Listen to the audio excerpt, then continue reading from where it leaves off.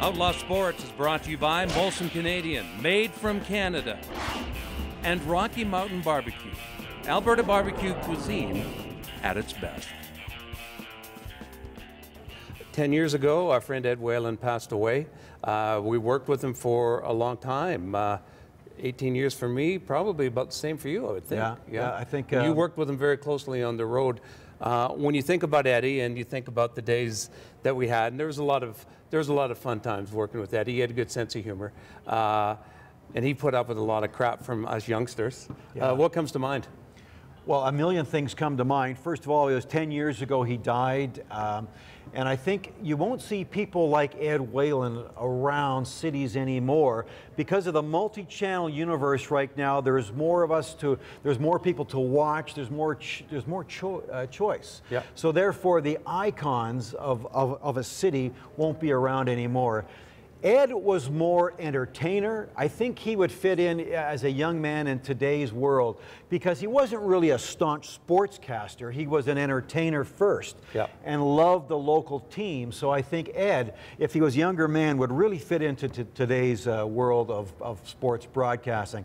A lot of things come to mind. Traveling with Ed really come into mind. When I would get on an airplane with Ed after doing the Flames on 2 and 7, I would put on my Walkman and listen to music and shut off the world. Eddie would work the airplane. How you doing over there? And he, even if he didn't know anybody, yeah, he would know everybody.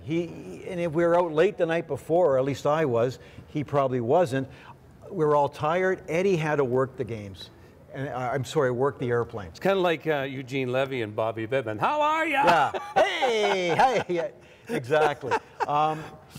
Eddie, after a Flames game, if we had a telecast, Flames on 2 and 7, I was so proud if it was a good telecast, if we had good interviews, if we had good features, it was an entertaining game, and everything worked well. I really wanted the game to be good for people at home to view good TV.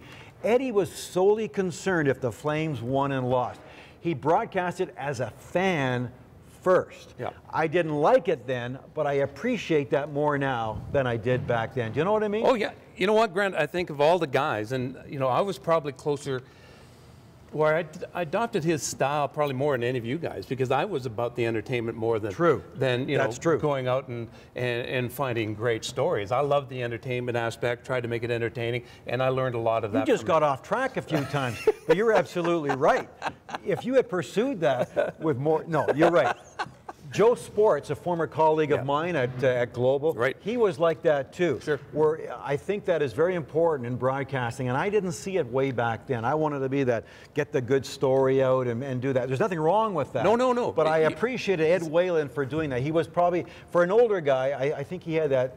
And he picked his spots. He picked his spots. He told the people what they wanted to hear. He just bashed the Oilers and Glenn Sather like you wouldn't believe. But that's how you win viewers that's exactly over and fans over. That's exactly And I was right. told by my boss at Global, says, Grant, can you stop being so cantankerous sometimes? Don't piss people off so much. But to me, too late.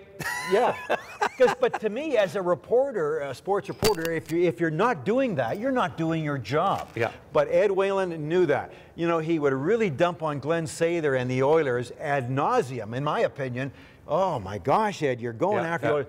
But people in Calgary love when you did that. They identified with them, sure. But what about when the Flames crapped the bed? Would he do that? Nope. No, it's like I had to do that. Yeah. If they didn't finish, it was like maybe somebody should do the 5:30 because he wasn't going to do that. He wasn't going to cross that line. Funniest story regarding Ed Whalen, was it his 65th or his 60th birthday? 60th. That Grant and I decided we needed to bring in some entertainment. In the newsroom. In the newsroom. And this was back, if you did it now, we'd both be lynched. But anyhow, so we decided to bring in a female dancer.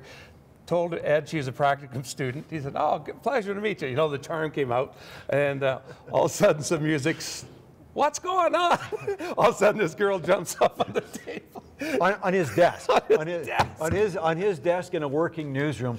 I've told that, and she danced for a while. He just sat. It was during Stampede She time, did this, Grant. and he had his little cowboy leather vinyl vest on and his little bolo tie. He fell off his chair. That's what happened. He was like, "Oh my!" Backwards he Yeah, goes. He did. I've told that story. He missed the opening to the news. Any other time in history, it wouldn't have been allowed, but then it was. I've told that story to colleagues in the global newsroom today. Mike, they think I'm lying when I said we did that, and they don't believe it, but it did. The one thing about Ed I want to say is that one time we were traveling and we were going to Alcatraz. We're doing the San Jose Sharks in San Fran. Eddie had a toupee. Did anybody know that? And we're going over to Alcatraz on the boat, and it's really windy. And oh man, I was so nervous. I thought I'd have to. It's almost like you don't want to see your parents in a certain, you'll be embarrassed. And I didn't want to see Eddie bald, but the wind is howling, and he's going over like, oh my God, I need a chin strap, kid. And I just thought, I'll dive in and get it, Ed, for you. Oh, Eddie. Yeah. Enough said. We had fun, didn't we? Yeah. Tired of going to redneck barbecues? Well, you better call Rocky Mountain Barbecue. Alberta barbecue cuisine at its best. Great tasting food, clean and efficient service. Check us out online or call Rocky Mountain Barbecue.